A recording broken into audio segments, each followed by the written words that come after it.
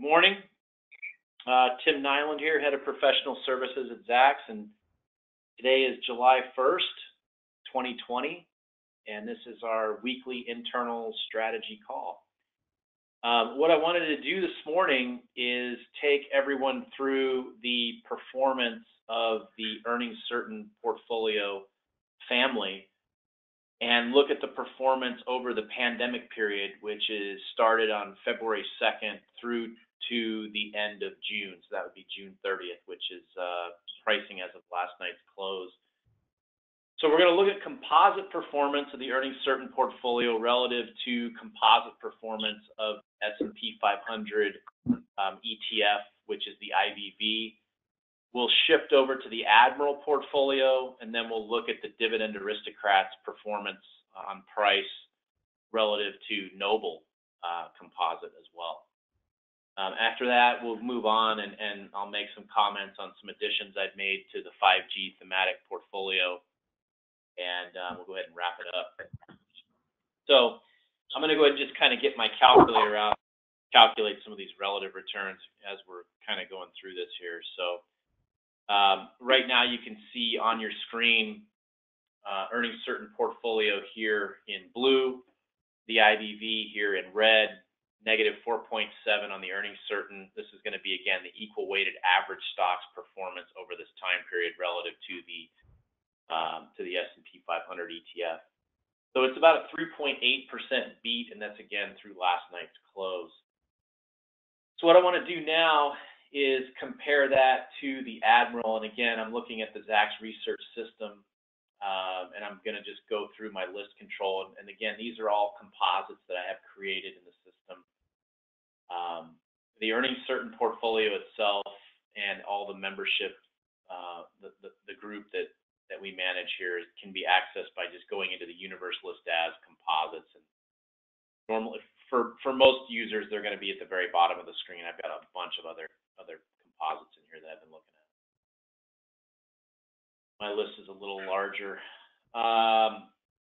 So what we're going to do is take a look at the Admiral now. And the Admiral performance, being that it's just ultra defensive, again, just picking up a tremendous amount of alpha here in the downturn. You can see the difference between the blue and the red lines. We're looking at about a 9.6% beat, so almost double that of the larger 75 stock earnings certain portfolio. Keep in mind that in the earnings certain portfolio, the core 75 group, we do have a lot of reopening stories in there. So as we start to move closer to any sort of therapeutic for COVID or any sort of vaccines that are going to be, coming out of trial and going into actual production, I would expect the Admiral portfolio to begin kind of closing up on the earnings certain portfolio. I should say the other way around. Earnings certain performance for the 75 stock group will actually start catching up to the Admiral. But again, keep in mind, this is a much more defensive portfolio, but the nice thing is that it still outperforms the S&P 500 even in times where, times are good. It's just a great group of 30 names. What I want to do now is just move on to the tilts. And the tilt is kind of at 20% for the 75 stock portfolio. So keep in mind, this is going to be your top 5 S&P 500 names along with Adobe. And this is going to get you some really nice exposure to communication services in the S&P 500 sector, as well as, bringing that tech sector weight up that we need to. Again, you can see that we get a little bit better performance here with a calculator here, so about 5.5%. And so a little bit better performance with a 20% tilt. And again, this is the larger 75 stock earnings certain portfolio relative to the S&P 500. Performance actually gets even better when you shift down to the Admiral. We were already at a sizable beat, and we just actually moved that up to about 11% now. So really, really good returns for the earnings certain family of equity model portfolios in this pandemic period. It's definitely not a surprise. Again, it's pretty much what this portfolio is made for, And the nice thing is that you don't have to worry about the timing of the markets. And these are portfolios that will continue to outperform even once we start moving into, a recovery period. We're going to be climbing the wall of worry with COVID for quite some time, probably the next year, to be honest with you. We just, looking at CEO surveys and how long this thing is going to go on, it looks like, the end of 2021 will be when we start finally recovering financially, a lot of these organizations, at least from COVID. And that's if we actually get a vaccine and a therapeutic out in a timely manner. They're still saying that the travel and leisure industry and entertainment industry isn't going to fully recover until about 2024. But who knows? That's just what I'm reading. I just wanted to share that with you guys. So if we take a look at the Dividend Admiral portfolio, or the dividend portfolio, I should say, these would be the Dividend Aristocrat members. Solid performance, and again, about a close to a 3% yield. This is a 4.8% beat. So again, the idea with this particular group is that if you look at, the actual growth rates, and there's definitely ways to tilt into even higher yield into this group. There are some companies that pay a really, really nice dividend in this group. You can simply weight those even more to squeeze more yield out of this portfolio. But keep in mind, it just kind of goes along with a lot of the comments I've made. If you look at a 20-year chart, you can see how just rock solid this company's earnings are. And if you do a least squares fit to growth on this, you're at 8%. And I know for financial advisors, the very first thing that they think of when they think of yield is, the utility stocks and the utility sector. And, you are getting a little bit more yield, about a 3.6% on average. Again, we're looking at the equal weighted average utility name, but at what cost? Least squares trend rate for growth is like 3%. And if you take a look at what you're actually paying for that extra percent in yield, you're cutting your growth rate literally in half. And if you take a look at this from a PE perspective, I'll go ahead and just save that real quick. I'll go ahead and put the Zacks earnings certain portfolio up as the relative. I'll shift it back to a line chart.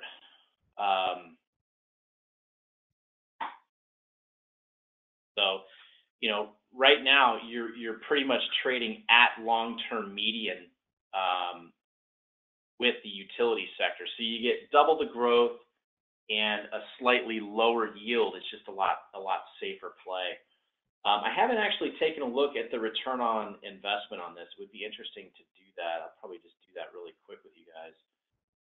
Under fundamental history, you can come in here to return on capital. Look at a return on invested capital would be interesting to take a look at. And, you can see, again, why you would want to be exposed to, the Dividend Admiral versus a utility name.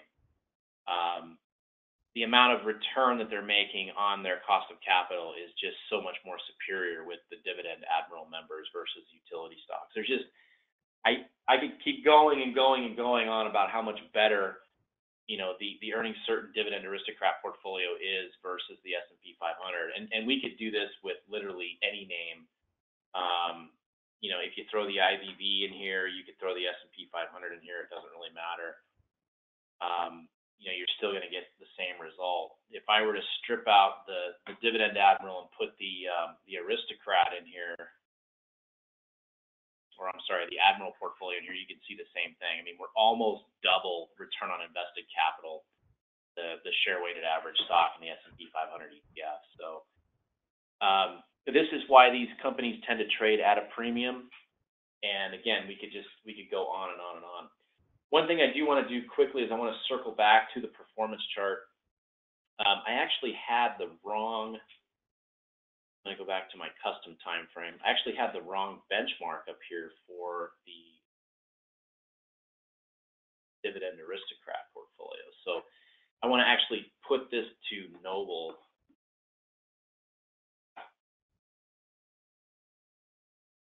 and you can see that it's just a tremendous beat. And this is not a shock, or it shouldn't be a shock to anyone. I mean, this is a 13.8% beat, and this is something that I called out like back in March. And this is something I've been calling out for years, that this NOBL ETF is just got tremendous exposure to names that are even going to be cutting their dividend, even the likes of Wells Fargo, and even others in the financial space. I told everybody a couple weeks ago to start paying attention to the financials. We've got the stress test coming, and a lot of other things that, including the slope of the yield curve and other things that are just not boding well for the financial names. And sure enough, we're getting dividend cuts now, and actually postponements. And again, not being exposed to those tilt sectors is really going to allow the Dividend Aristocrats portfolio to perform much more superior than NOBL. So this chart again speaks to those composite returns. In other words, just looking at those equal weighted average performance of each member in there is what you're looking at here. It just really bodes well for this group of names. So that's all I really wanted to talk about in terms of the earnings certain portfolio. Obviously, I'm very thrilled with the performance. I expect this to continue, obviously. With regard to the tilts, we have a newsletter coming out next week on Tuesday. I reviewed the tilt webinar. I reviewed my tilt webinar deck. I mean, everything that I've mentioned about the tilts and the recommendations are still solid. That's the beautiful thing. We're not recommending any tilts that you'd have to day trade or anything like that. These tilts just continue to perform. I've got the tilt portfolio up here.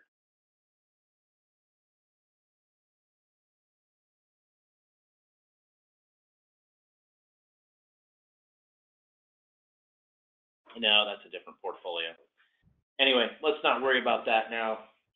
Let's go ahead and shift our attention over to the 5G portfolio. This is a thematic portfolio that I've been assembling, and we're gonna roll it out shortly. I've added a couple names to it, and I just kind of wanted to go through some of these names. We've got some really fabulous stocks in here. We've got some that are missing too. And I did want to comment on why, Intel isn't in here. It's not one of my recommended names. But at any rate, let's just kind of start at the top. Marvell is a name that's been in the news lately.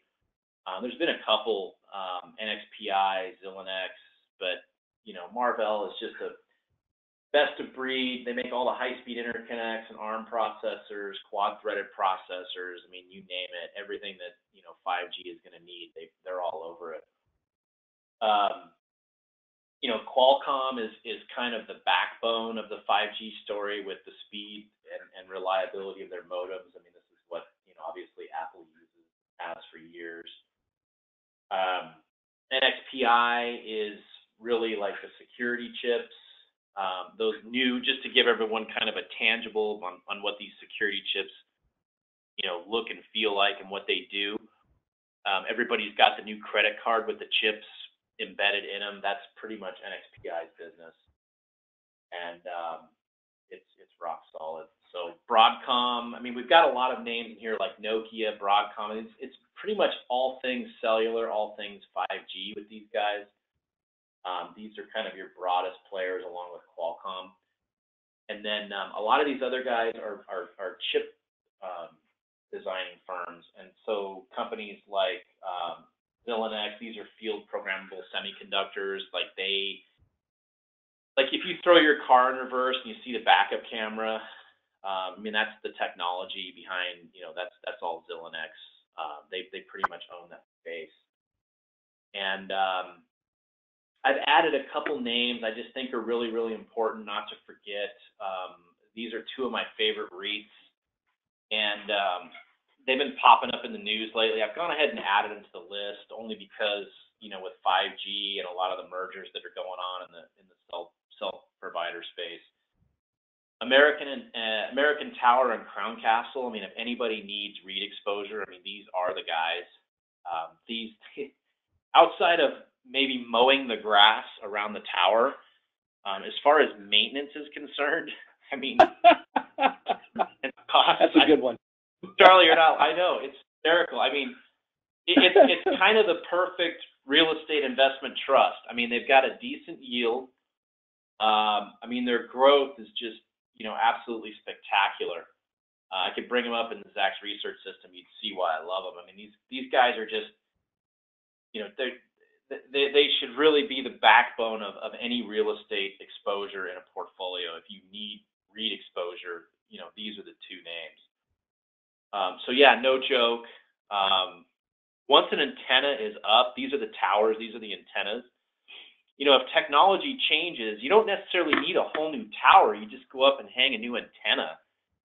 You can add antennas, I mean, it's not rocket science here with these two. This is something tangible you can see in any schoolyard, in any field.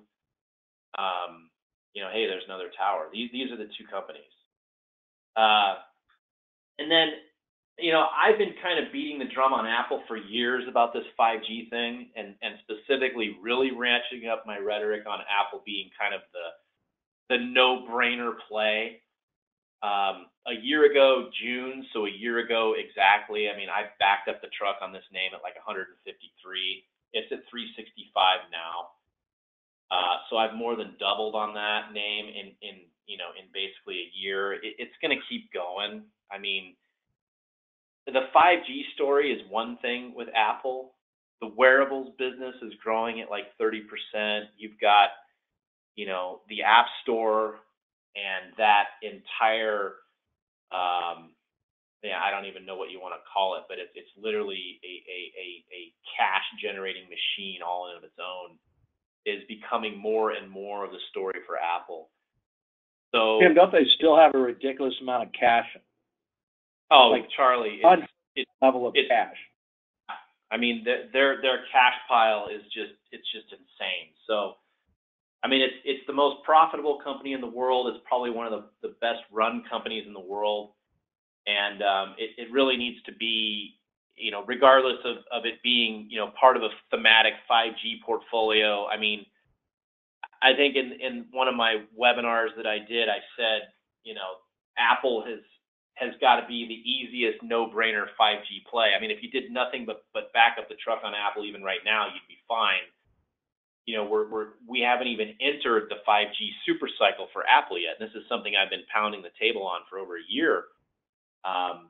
Get in because the 5G super cycle is coming. I mean, you've got 350 million out of the billion or so. There's probably 950 to a billion phones now by now. 350 million of them are going to be replaced. I mean, you're talking a massive super cycle for Apple. Last weekend, unfortunately, my iPhone 7 ended up in the washing machine. And so I had to run out and buy an iPhone 11 last Friday. So didn't necessarily want to do it, but, I had to do it.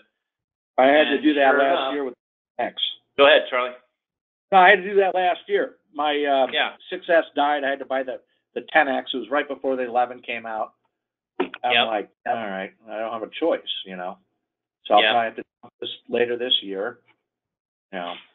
So while I'm there, I'm looking at the new iPads, and I'm like, I need one of those. And so I'm definitely planning on picking up a new iPad, and I need a new iMac too, because, the new ones are just so much faster. The one I've got won't even load the new operating system. So, and it's that more than anything. That 5G super cycle is going to trigger the upgrading of 350 million iPhones, 350 million iPhones, and you're not just going to buy an iPhone. You're going to buy some AirPods, the new 2s with noise canceling. You're going to buy a new iPad. You're going to buy a new iMac. Intel's now manufacturing their own chips for their iMacs. I mean, the story just goes on and on. So, there's a couple names in here that, I mean, everybody's got their own niche in here, like acoustics, and I think there's one other one that's in the filtering and RF signals business. I think it's Qorvo. It is Qorvo. So these two names, I mean, the RF filtering, especially Akoustis, this is a super small name. This thing could absolutely go parabolic if that whole fear of 5G thing, and the RF signals, start freaking everybody out, because Akoustis has got, that 5G filtering kind of nailed. And then Skyworks is the antenna supplier. So, I mean, 350 million iPhones being built, Skyworks is going to be cranking out a lot of antennas, not to mention everybody else that's going to be building 5G phones. So anyway, I think I've got a pretty good list here. I'm looking for a client. I've got one of our clients that owns his own RIA firm that's willing to do a roundtable with me.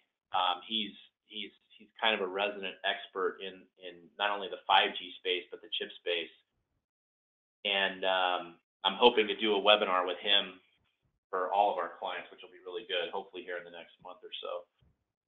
So just some interesting tidbits on why Intel's not on here. Intel is just no longer best of breed. And I don't recommend Intel for anyone's portfolio. I'd recommend everybody get exposure to AMD. A much better run company, much faster chips. They're just making headway, leaps and bounds over Intel. And interesting, Intel is kind of wrestling with their own demons. They manufacture their own chips, and their manufacturing technology is becoming kind of dated. They've kind of bled their existing manufacturing. They've pretty much run its course for all it's worth. And AMD utilizes Taiwan Semi to manufacture their chips. As a matter of fact, pretty much every chip name I have up here, Taiwan Semi manufactures their chips. So you can kind of see how incestuous this list is. So you got to own Taiwan Semi, you got to own AMD, you got to own Apple, you got to own American Tower, you got to own Crown Castle, right? So there we just covered the chips, the chip manufacturers. Marvell has all the high-speed internet interconnects, the ARM threaders, and does all the quad-core processing, all the multi-threading. You've got NXPI with security. You've got Qorvo and Akoustis with the RF signals and the filters. You've got, I think I might have said Skyworks for antennas. Anyway, this is that whole supply chain thing, and it's not just Apple names I have up here. These are your best-of-breed supply chains, regardless of what the cell phone manufacturer is. So I think it's a pretty solid list. And then Nokia, Broadcom, Qualcomm. This is just basically everything cell phone. All right, I'm going to go ahead and end the strategy session for today, everyone. Thank you.